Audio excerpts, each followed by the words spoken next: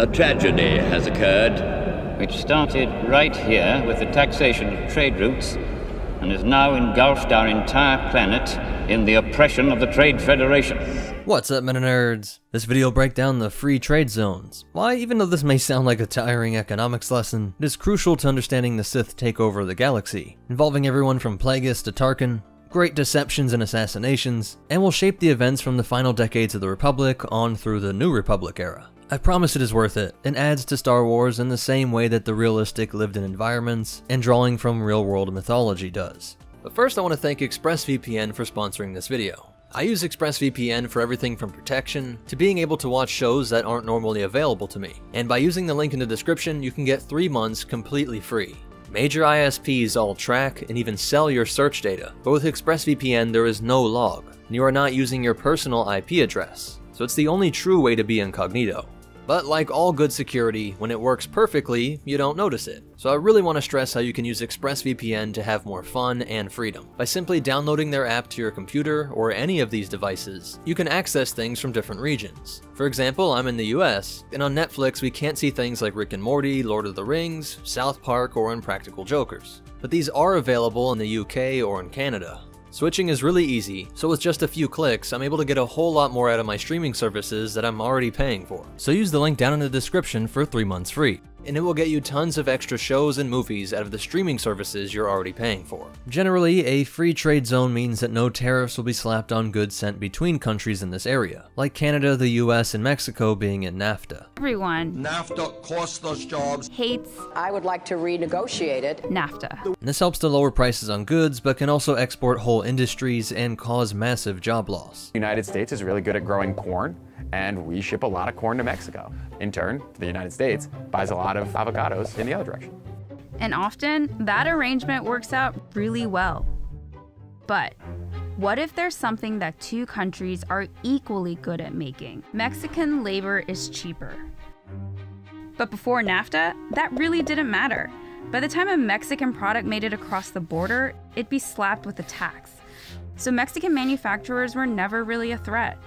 And certain industries in the US were heavily protected by taxes. Now, the Republic had policies for millennia to incentivize settlers to move out of the core, but back then it was often free land and freedom from any real authority. They just wanted people to get out there and start developing places, knowing that they would eventually all be tied together through necessary mutual trade. With notable families like the Tarkins coming to be royalty out in the Seswana, a family that kept alive the stories of their brave ancestors that fled the crumbling lower levels of Coruscant, knowing their best hope back home was to grind away for generations just to end up in slightly less dark, slightly less dangerous levels, without any real hope of dwelling in the sunlight with senators as neighbors. But out in the wild west of the galaxy, you could try your hand at homesteading, with all the freedom, opportunity, and danger that brought. Centuries later, in 124 BBY, the Galactic Senate formed these new free trade zones with the public claim that it would help grow the galactic economy, helping to tie the goals of peoples throughout the stars, raising the quality of life for all, and helping to prevent war, as no planet was an island, but all interdependent on the goods and services of their neighbors. Cynical observers pointed out that this bill was naive at best. At worst, it was an inside plot by wealthy senators hoping to get kickbacks from the megacorps, as they were the companies that were best able to move into these zones that filled up the majority of the mid and outer rim. The megacorps already had the capital, networks, and expertise needed to dominate their sector, so they just moved everything into these areas and increased their profit margins. Many senators were found to get a cut, corruption that the Senate Guard was supposed to expose, and it did reveal occasionally, but even these boys in blue were known to be corrupt as well. Everyone seeing that their leadership was essentially hereditary, and that the highest ranking ones enjoyed rubbing elbows with the powerful in penthouse parties. The corporate alliance was, ironically, a sort of union of megacorps that all worked together to wield political power, and by exploiting these FTZs, the Trade Federation would be the standout economic champions. Already for at least 100 years before this, the Neimoidian-run Megacorp had legal ownership of warships like the Munifex light cruiser and Capital-class heavy munitions cruiser, as well as thousands of starfighters and smaller transports. At a time when the Republic had no standing military, the corporations were on their own to protect themselves from the countless pirates and local warlords that they would have to come in contact with through galactic trade.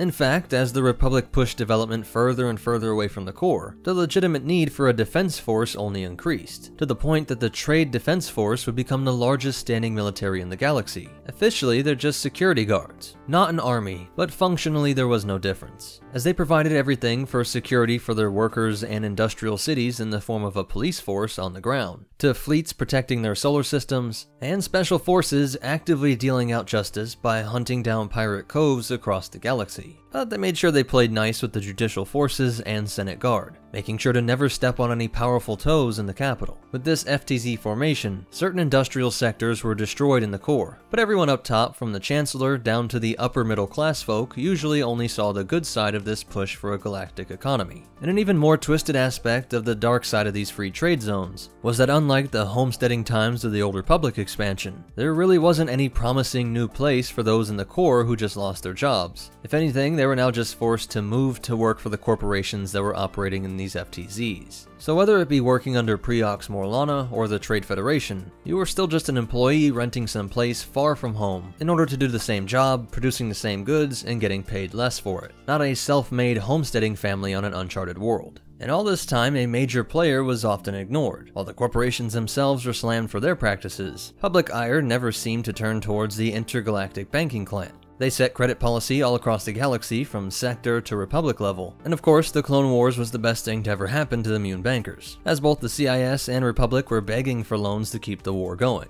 Bankruptcy is not necessary, my friends. If we pass Senator Sam's bill to open new lines of credit, we will gain access to the needed funds. Won't this bill essentially deregulate the banks? A small price to pay to finance the war, is it not? Perhaps some unexpected bloodshed on Coruscant may change a few minds.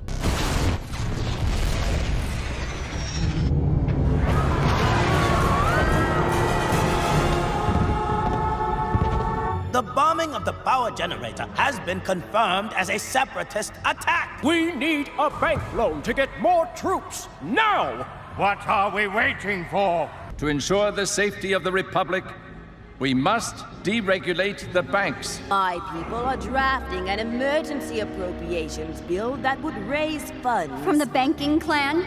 Yes, of course. The IGBC would provide loans to their favored megacorps, enabling even greater acceleration over their domination of the FTZs, to the point that you have monopolies the likes of which most people had hoped were the relics of history, and things like the far-off corporate sector, that formed hundreds of years earlier to avoid regulations, which I covered in detail in the last video. In the 70s BBY, voices in the Senate were finally calling for the free trade zones to be reformed. Ego Damask was the head of a powerful investment house connected to the banking clan, Damask Holdings, and he could see the writing on the wall, so he just played both sides. Publicly, Damask Holdings would act like the typical corrupt corporate supporting lobbyist, pushing for no regulations, while Higo would personally negotiate backroom deals with the Trade Federation leadership and powerful senators. Better still, perhaps the time has come to impose a tax on the free trade zones to supply the outlying systems with the funds they require.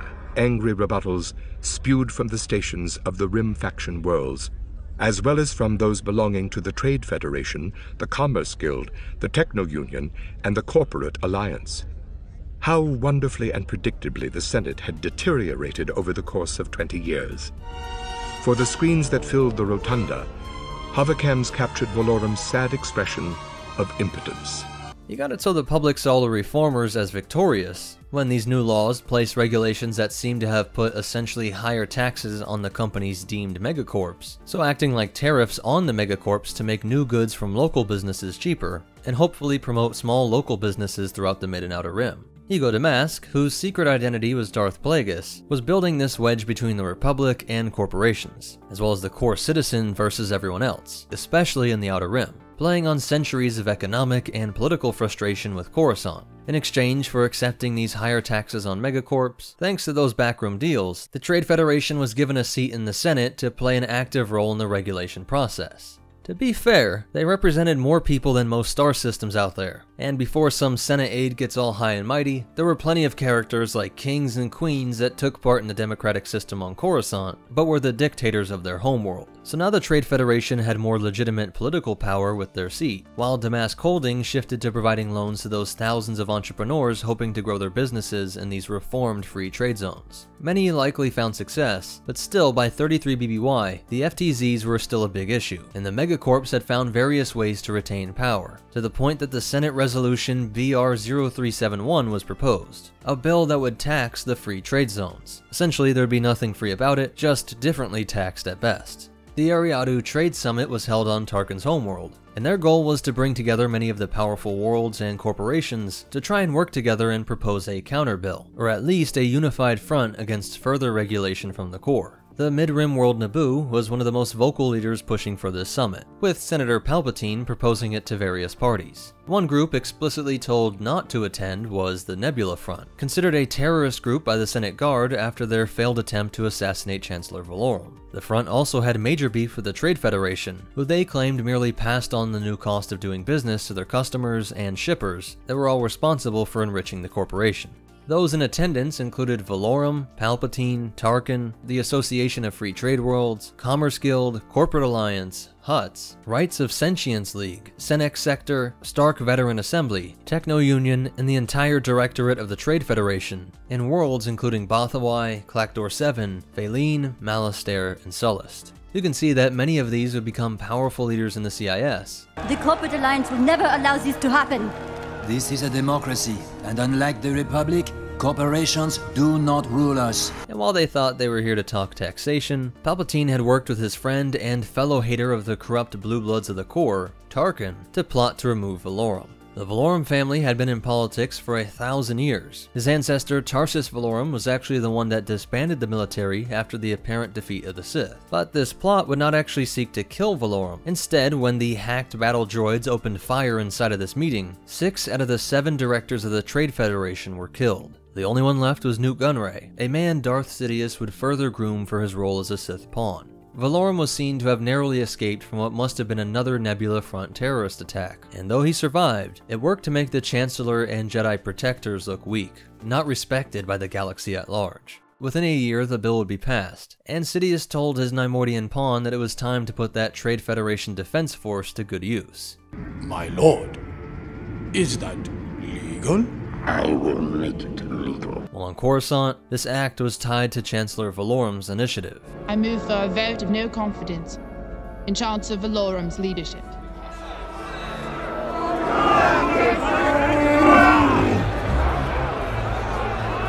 Tarkin would use Ariadu's independence to keep investigations on the assassination attempt at bay all this time. And once the tensions of the Naboo conflict resulted in a no-confidence vote to oust Valorum and put in Palpatine, the investigation into the obscure mid-rim terrorists that attacked a leader no one cared about all fell apart. And while these areas were now being taxed like any other spot in the galaxy, we can wonder if some of these laws were amended or repealed over these years, but since this is how everyone referred to these areas for over 100 years at this point, they're still called the Free Trade Zones long into the Imperial era.